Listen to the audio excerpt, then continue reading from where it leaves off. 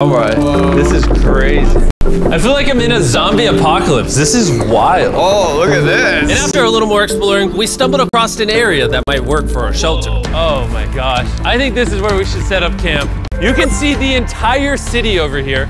Plus, we have a roof to protect us from rain. Wow. And now that we had our home base decided, the next step was to open up the supply crate left by the helicopter on the roof. Let's pop open this crate so we can build camp. We need some gear.